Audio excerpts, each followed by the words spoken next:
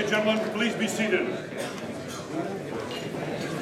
Address to Haggis by Robbie Bond.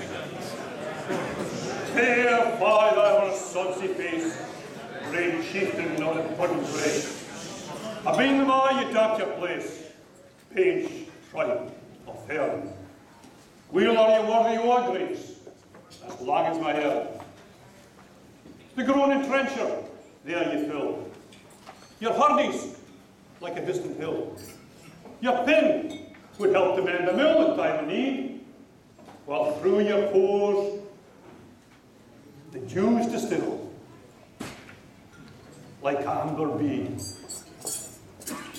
His knife, see rustic labour dashed, and cut you up with ready slift, trenching your gushing entrails breast like ony ditch.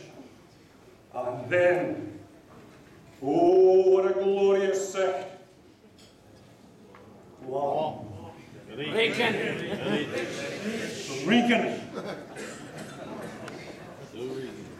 Rich.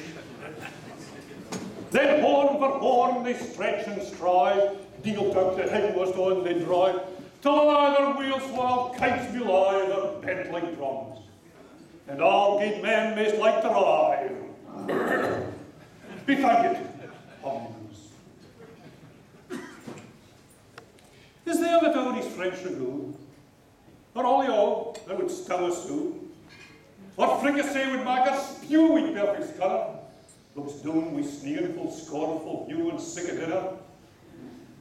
Poor devil, see him out his trash, as feckless as a withered rash, his spittle shine again whiplash, his even knit.